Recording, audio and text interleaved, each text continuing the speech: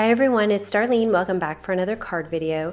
Today's card is a really clean and simple card, and I've used a stencil and some embossing paste to create this really cool glossy look.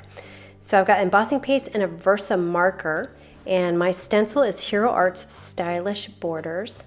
And what I'm going to do is start by lining up my stencil at the bottom of a piece of Neenah Solar White cardstock. I'm going to hold it in place with a piece of surgical tape. I'm going to add a post-it to one side to just cover up the part I'm not going to use.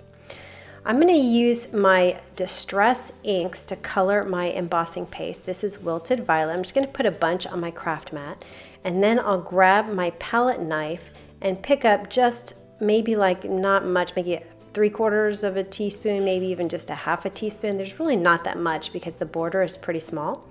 And I'm just going to kind of mush it in there and just keep picking it up and working on it until I have everything completely and totally mixed.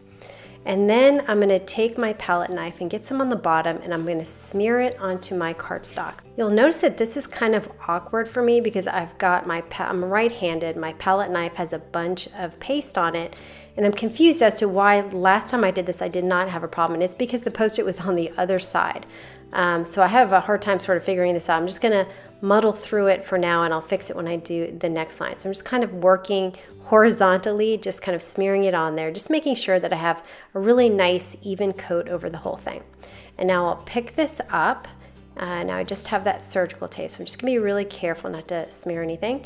And then I'm going to let this dry completely before I move on to the next step. So the next step is basically the same thing, except that I flipped over my stencils, so now the back is now the front. And the reason I did that is because I wanted to make sure that I didn't have the same exact pattern that I just did, but I am using that same line in the stencil. So now I have my peacock feathers, and I'm using the same amount of embossing paste and just making sure that I mix this thoroughly. It mixes really well, and the color comes out really dark, which I was surprised but really happy about. All right, so now I have the post-it on the right-hand side, so now you can see how much easier it is. Now I'm going to smear it vertically just because it's easier to get it on that way. But then now I can lean over to the right since my post-it is there. And once I get to the bottom, then I can just pick up my post-it, I can scoot it down a little bit, and then finish it off at the bottom. So you can see you don't really need much paste. I had a lot of extra.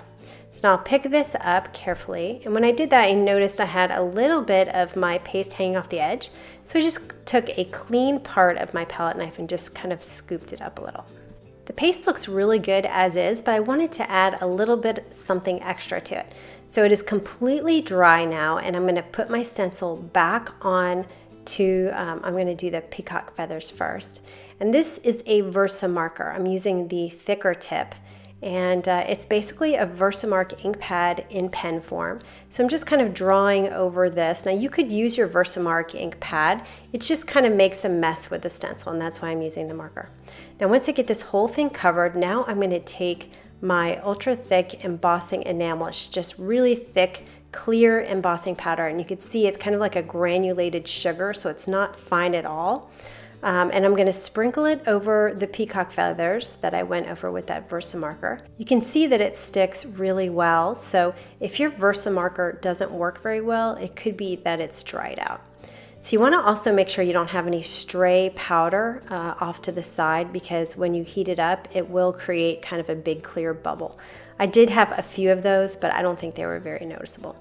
All right, so now once I heat it up, you could see how thick this looks. It looks really kind of like an enamel accent.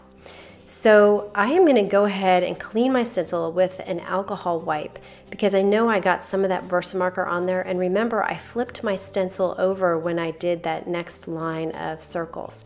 So I'm going to clean it off with that alcohol wipe, and then I'm going to kind of air dry it a little bit, and then I'm going to take my absorber and just kind of wipe it up a little bit more to make sure I pick up any alcohol that's left.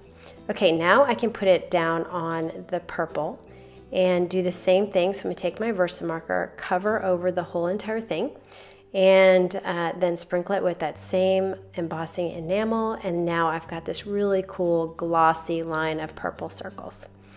So I trimmed this to 4 by 5 1/4, and I'm using this big greetings set by Simon Says Stamp. and I put it in my MISTI. I'm going to put it right between those two lines. And I felt like I needed more of a bold sentiment. You could just leave it like this, but I wanted to color in these open areas. I used a Stampin' Up! Marker because it has a thick tip, but you have to be really super careful.